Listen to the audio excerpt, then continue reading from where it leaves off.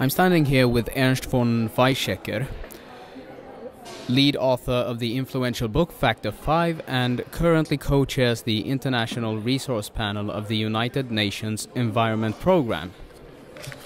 Mr. Weizsäcker, tell us about the Kuznets curve and why decarbonization is not enough. We have the so-called Kuznets curve of local pollution. Countries start poor and clean, then they industrialize, become rich and dirty, and then they are rich enough to take care of local pollution control, ending up rich and clean, if the upside direction is pollution. So, low pollution, wealth. This is a fabulous paradigm also for developing countries. Now, for carbon, we so far have not reached anything of the kind. So far, more wealth means more carbon dioxide. So we have to create that Kuznets curve as well. And in addition, we also need to help developing countries tunnel through that curve to become rich and carbon lean without first becoming rich and carbon dirty.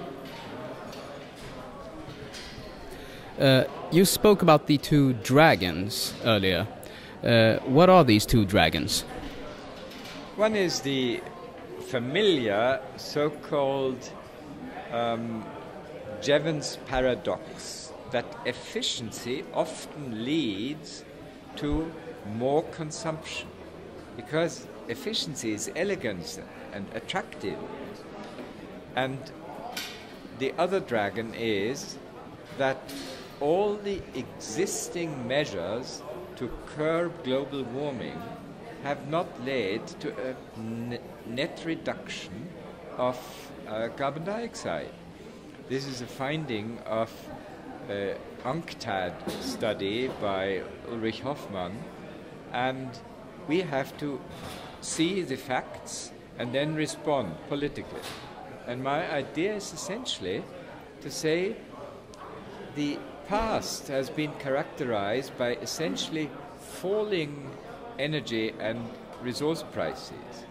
Now we better let energy and resource prices increase so that additional efficiency makes you wealthier but makes you not consume more energy. If these energy prices do go up, who will be the winners and who will be the losers? Well, that depends, of course, on who gets the money from rising energy prices. I don't mind the OPEC countries getting part of it. Why shouldn't they? But also the states in Europe, Asia, etc., Africa, should collect taxes and get part of the revenues, which is very important for them. And then, if we manage to have prices rising, you will see elegant, sophisticated technologies, crafts, education, culture winning, and old-fashioned dinosaur technologies losing. Thank you so much, Mr. Weizsäcker.